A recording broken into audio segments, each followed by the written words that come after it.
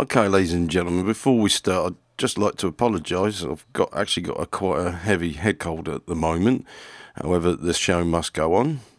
This LT230, we will be doing the front and rear cover bearings, so this is going to be quite a long one.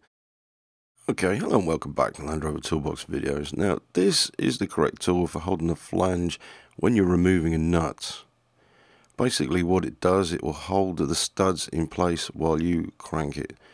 You can see that here. It's a specialist tool and it's very expensive. It is possible to make a tool like this if you have the welding skills or fabrication skills. Basically, you need to hold the flange while you undo the nut, otherwise it will just spin. You can see the operation here. I've got it lightly clamped in the vise just to hold it. And then it has enough length on both of the tools to be able to tighten the nut up to the correct torque. No doubt you're not going to have one of these and you're not actually going to be able to afford one, so instead you can use a lever bar and hold the studs either one way or another, and this will assist you undoing the nut. And this is done up to 176 Newton meters, so it'll be a little bit of a struggle, however it is possible. So basically here you have a long pry bar, fit it in the right way so you've got something to pull against, and then crack the nut off like so. In the flange you'll find that you have a felt washer which drops through, and you have a washer on top of it and a nylock nut. This is the front flange of the transfer box. Yes, it is different from the rear. What we're looking here is that it has a mud shield which will stop the studs from coming out. Okay, good idea to check to make sure that it's not badly worn. If it is, it needs replacing.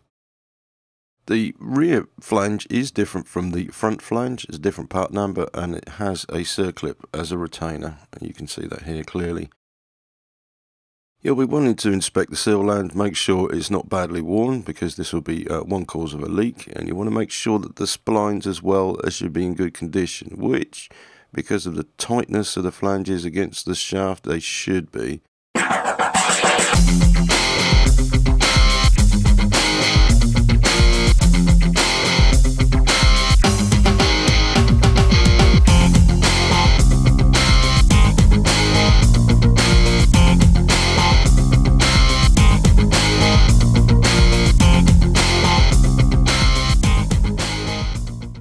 Okay, so we're actually going to have a look at the diff lock mechanism as well as change the bearing on this housing.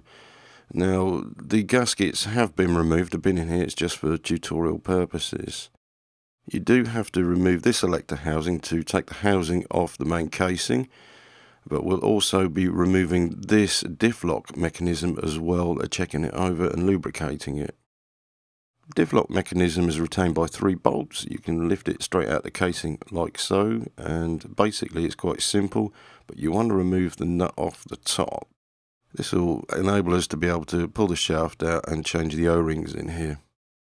The high-low selector housing, easy to take off. There's 6 bolts, M8 or 13mm spanner socket, whatever. And then to crack the seal on the gasket, just give it a tap with a soft hammer and that will come out just like that. The diff lock warning lamp switch, there's a lock bolt just here, that's undone, and then you can wind the switch out. This needs to be removed because it is obstructing a bolt that is underneath it. The front seal can be removed in either of 2 or 3 ways. It's quite a hard seal, so you need possibly a long bar to remove it. Okay, so the front casing is clamped to the main casing by a series of bolts. They're all M8, so they'll have 13mm heads on them. Just be aware, then when you remove it, there's actually a bolt at the top here. I'm just pointing to it with an arrow. Always use something like a soft hammer to break the gasket seal. Don't use a harder hammer, otherwise you'll end up cracking or denting the casing. Now I can't get this off, and yep, found the bolt there. So just unwind that, and then lift the casing off. The reason we take the top selector housing off is because it would stop us from lifting this off. So you can see that. Right, so underneath what we have is the selector rod for high and low, and then we have the center differential unit of the transfer box with bearing. Right, so we've got the housing on the bench, as it were, and next to the switch hole we have a detent. Now this detent here you can undo, but what you need to realise that it has the cap, it has a spring and a ball bearing. This is an Allen key size. Once that's been removed, you can then pull the spring back.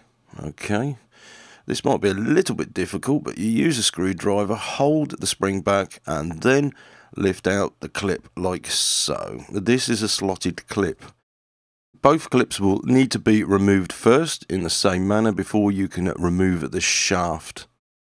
Okay, so the selector shaft comes out of the back of the housing.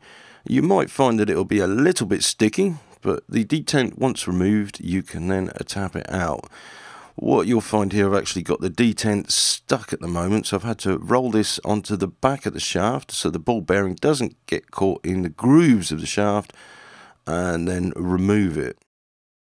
It may be possible to remove the detent ball bearing with a magnetic screwdriver. If not, just remember, removing the shaft, you then make sure that you do not lose this ball bearing because it's vitally important. Select a shaft here for the diff lock. It has a groove cut in it, and this is where the clips go in, and that's where the spring sits. We will need to check the condition of this and measure the grooves. Well, until later. We're also taking the rear cover off. That's easy, and what you'll find in here is the speedo drive, and you can see the blue gear there, and then you have the gear on the shaft as well. Right, so it's just as simple as anything. Undo the nut. Remember, you have a felt washer. Just check the seal. If the seal land is okay, if it is in bad condition, then change the flange. Now, with this one, we also have a cap which we need to lift off with a screwdriver. Okay, now some screwdrivers can be used in this fashion. Once you've got it in the slot and turned it, and it'll lift so far, you can then lift it out of the way. Okay, so after then, it's just a matter of removing the seal. Right, so that's the seal prized out of the housing. This will leave you access to the bearing. So the bearing is here. This is not a taper roller bearing, as some might expect. This is a roller bearing, so it will give you an idea what loads it has to cope with. Right, so on the back end here, you can see the speedo drive. The speedo drive has its own housing, which sometimes can be removed. In this case, it cannot. It is jammed in there solidly. Right, so we have our diff lock lever. Pulling it out of the housing, you'll see the shaft and the O-ring on the shaft. Right, this is basically to stop any leaks, water getting in, oil getting out. This needs to be cleaned up and the O-rings changed. Once cleaned, then it can be greased with the new O-ring and then slipped into place. There also is a new O-ring on the housing itself to seal it to the casing. On the selector shaft, with the cutout here, this is where your lever will sit in. This has a specific measurement and a tolerance. If it's too wide, then you'll find that the selector won't work properly. Right, so you get it in tolerance. The tolerance is on the screen, and measure it with a pair of vernier calipers. The same goes with the head of the lever, or the end of the lever just here. Measure this. The tolerance is on the screen. If it's out of tolerance, this needs to be replaced as well. If it's in tolerance, then it's good. Right, so while we've got our vernier gauges here, we're also going to check the fingers on the selector fork. Now, these have a tolerance. They're on the screen, and you want to be measuring at this point here and on the other point on the other side. Right, so we've got the measurement here, and what we're also going to be looking for is for cracks, for excessive wear, any type of damage basically. If this component is worn or cracked, then this will need replacing.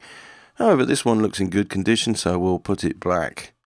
The dog clutch selector fork groove, okay, there's a certain width that you'll need, and you can measure it. See on item 14 here. Because it's not a synchromesh unit, you need to make sure that the teeth on the dog clutch are in good condition as well. That will be these teeth here. On the high-low selector housing, you have your lever. The lever is held onto a shaft with a grub screw, and that also is the same Allen key as you'd use for the detents, as far as I'm aware. Anyway, this is quite an effort to get out because it's thread locked in. However, with a good Allen key tool, you'll be able to unscrew it. Once the grub screw's out, you can then, with the housing in the vise and using a soft hammer, tap the lever off the shaft. Okay, now you might find a bit of resistance because of corrosion, however this will come off. Right, so again with our vernier calipers we're going to be measuring the lever in exactly the same fashion as what we did with the diff lock. Basically this needs to be within tolerance. I've cleaned the shaft up on this because it was quite rusty, and the O-ring here, I'll just get it in focus, this will need to be changed as well. This stops moisture getting into the housing and into the transfer box.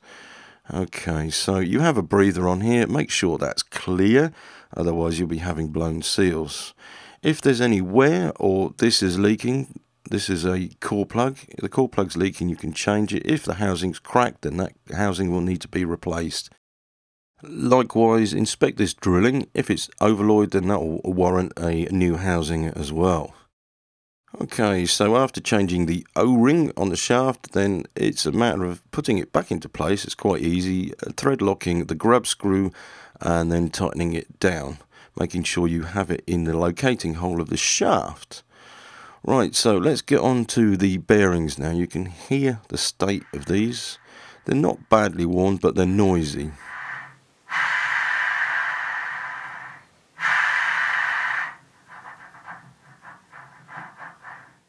Removing the shaft from the bearing is quite easy. With a soft hammer, just tap it out. Make sure you don't drop the shaft on the floor and damage the splines.